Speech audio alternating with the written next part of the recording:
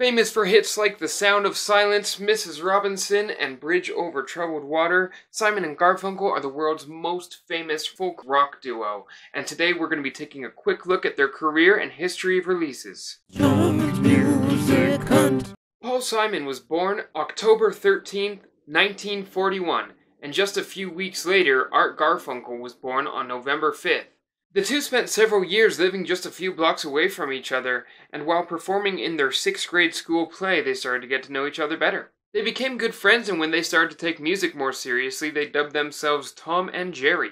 In 1957, when the two were just 16 years old, they had their first successful top 50 hit with the Everly Brothers-inspired Hey Schoolgirl.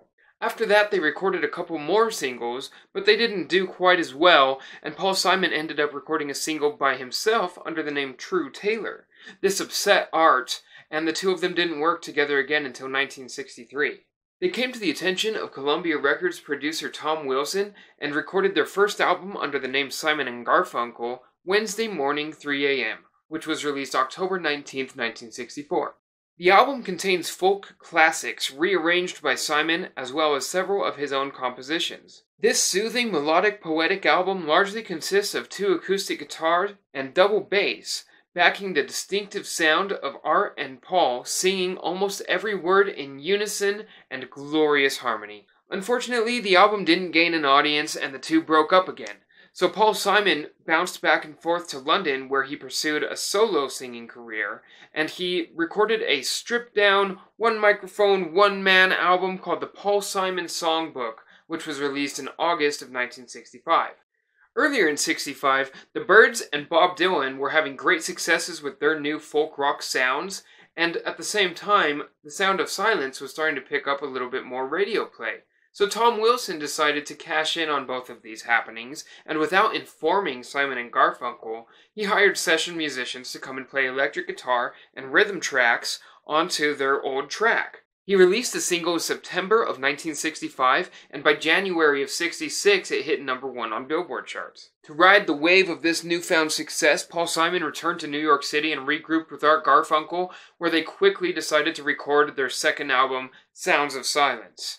They were able to release the album as quickly as January 17, 1966, and it featured the electric version of The Sound of Silence and the standout track I Am a Rock, which would enter the top 10 after being released as a single itself. After the rush job of Sounds of Silence, Paul Simon took full control of the recording process for their next album, Parsley, Sage, Rosemary, and Thyme, which he spent several months recording and tried to really perfect nail this one.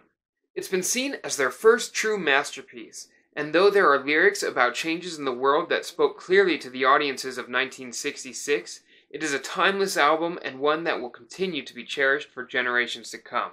The album contains the standout tracks Scarborough Fair, Homeward Bound, and the 59th Street Bridge song, or Feelin' Groovy.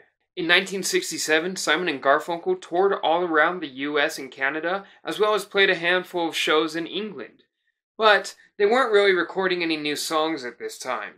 This was when director Mike Nichols approached the band about adding new music to his upcoming film, The Graduate. At first, Paul Simon was opposed to the idea and saw it as selling out, but once he got to really meet with Mike Nichols and read the script, he was kinda keen on the idea. Though Paul wrote a few new tracks for it, only Mrs. Robinson was chosen, as well as a bunch of older Simon and Garfunkel songs that appear in the film. What would become their 4th album, Bookends, was recorded sporadically between late '66 and early '68, and eventually released in April of 1968. It is a concept album that reflects a life cycle, starting with the Bookends theme and a song about diverging morals of the youth in the '60s, then continuing with songs about different choices and perspectives at different stages in life.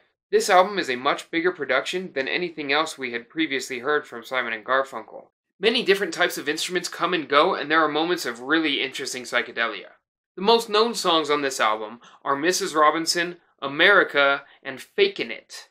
With the help of the publicity of The Graduate, this album stayed #1 for 7 weeks. Around this time, Art Garfunkel was getting more interested in acting, and Mike Nichols made a part for both him and Paul Simon in his upcoming film Catch-22. Unfortunately, at some point a screenwriter decided to scrap Simon's role, and Art went to Mexico to film the movie Alone without Paul. Production for the film went on longer than expected, and this put a delay on Simon and Garfunkel's process, and that led to more strain between the two. Once the duo was together again, they quickly got back in the studio, and they had to refuse big gigs such as Woodstock because they were so focused on completing the album so that Paul could quit and go off on his own. Released on January 26, 1970, Bridge Over Troubled Water continued to see Simon and Garfunkel incorporate even more new sounds and styles into their unique breed of folk rock, including our first hint of Paul Simon's foray into world music, with his rendition of the track El Condor Pasa, a classic Peruvian song that he added lyrics to. One could argue that every Simon and Garfunkel album is better than the one before it, but what you can't argue with is the success of this album, as it hit #1 on charts worldwide, staying there for up to 33 weeks. Though the two never officially got back together again, there have been little moments where they were seen together, like of course the infamous concert at Central Park, where there was supposed to only be a capacity of 48,500 people, yet 500,000 people showed up. Art Garfunkel would go on to be in Mike Nichols' next movie as well, and up to this point in time, he has released 10 studio albums. Paul Simon is one of my favorite solo acts of all time, so you can bet there's going to be a video about his discography, so stay tuned for that. Of course, I always prefer to grab a full album when I'm getting into a band, but I couldn't fault you for just turning on one song by these guys to give it a listen, turning on the greatest hits, or maybe YouTubing up these live videos of them at Central Park. There is no wrong place to get started with Simon and Garfunkel. Just don't turn on voices of old people as your very, very first listening experience. Thank you so much for watching. I intend to share information about lesser-known bands all throughout history and all around the world, so please subscribe so you don't miss on some crazy information. If you like this video, please let me know by smashing the like button, and comment down below about your favorite Simon and Garfunkel album, or maybe your favorite folk artist. Let's create some discussions about some wonderful music in the comments. And until next time, happy listening session.